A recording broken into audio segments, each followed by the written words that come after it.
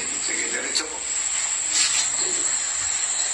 We give and bequeath to my desire to transfer to my wonder boy all my gold bullion, assets, cash, diamond jewelry, deposited worldwide under the name Rodolfo M. Palpalato.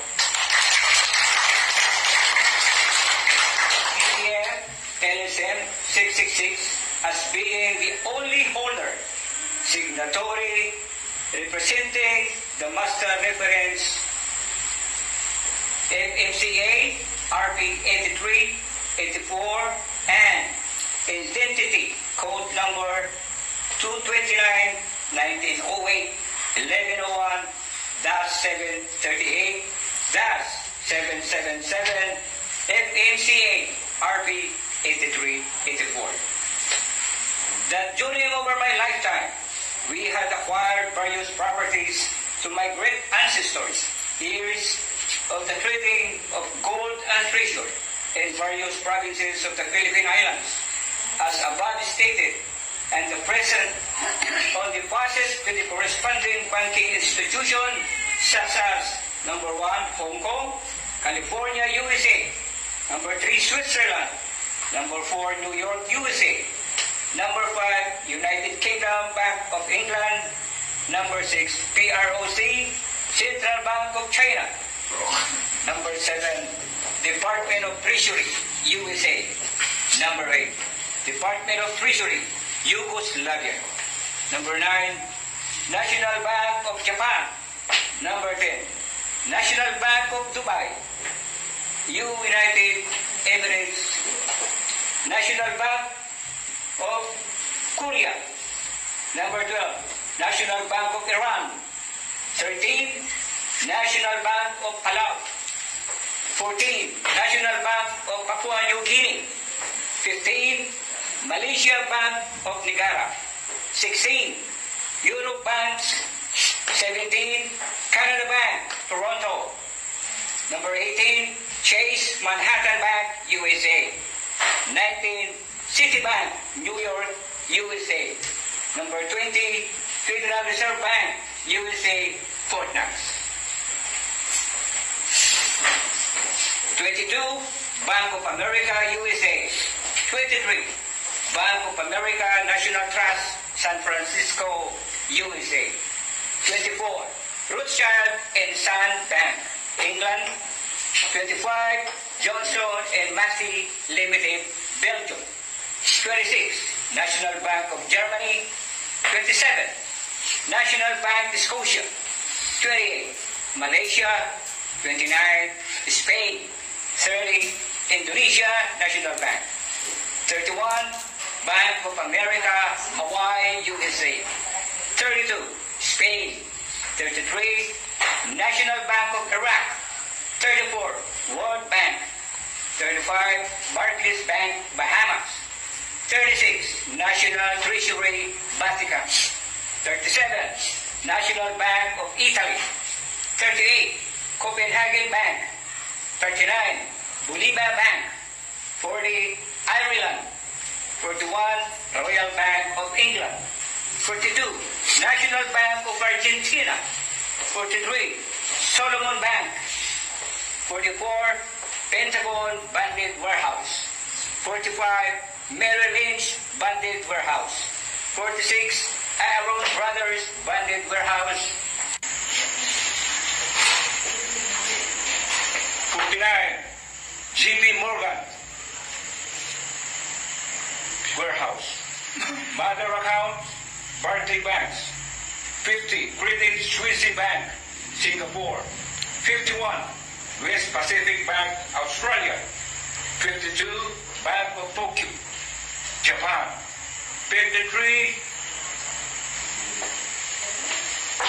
Bank of Japan, and of worldwide depository banks which, however, may be supported, the record bank coordinates, letters of instruction, LOI, General Agreement, Master Gold Bullion Deposits and Cash Account Worldwide, Inventory List being agreed by both Government, Department of Treasury, National Bank, and Depository our billion dollars for the development of the Republic of the Philippines and to establish the economic stability of the government for the global development of the Asian countries or the third world countries for the future of generations to generations with the support or assistance of any government to Mr. Rodolfo Montenegro Palpalato.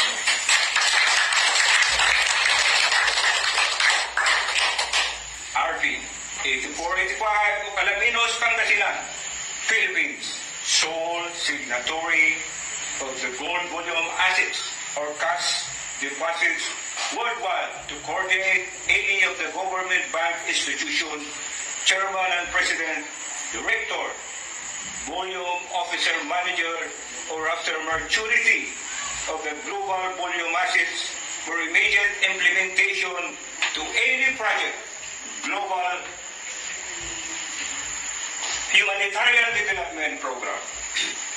Number 5, that this will and testament would appears our signed signatures to recognize and confirm Rodolfo Montenegro Palpalato, FMCA 8384, as the only signatory holder of all my gold bullion assets and cash accounts worldwide. It shall take effect upon our death and upon proving by the court of proper jurisdiction. Signed in the blessing of our Lord, 11th day of January, the 8th, 1983, Philippines. Signed, Dunya Josefa Edelyn Marcos, Testator, Ferdinand Edelyn Marcos, Testator. Rodolfo Montenegro Palpalato, Trustee, Account Signatory, Morningstar, FMCA, RP 8384. So, upon proving, kung namatay na, pero kung buhay pa, ewan po, maraming nagsasabi buhay pa, hindi pa pwede ito, buhay pa. Pero, yung sinasabi rito, kailangan po magkaroon siya ng probate by the court of proper jurisdiction. Sapagkat ang jurisdiction ito is international for different countries, kaya dito ay pupunta doon sa International Court of Justice.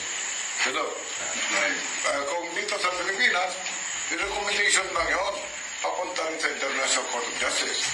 Sapagkat sila ay interesado,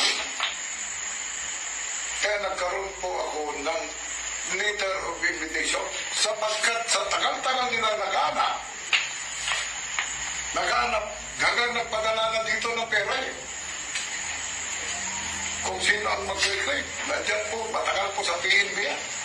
Sabi niya, nakaw, wala naman silang patunay. Mayroong pumunta doon, pangalan nito, yung Vice President, Laurel, na hindi naman siya binigyan kahit na konting time. Vice Presidente. Pero, pumunta doon sa Enrique Sobel. Tigilin mo na yun lang. Bibigay ko 90% ng aking early position. Ayaw naman ang Pilipina.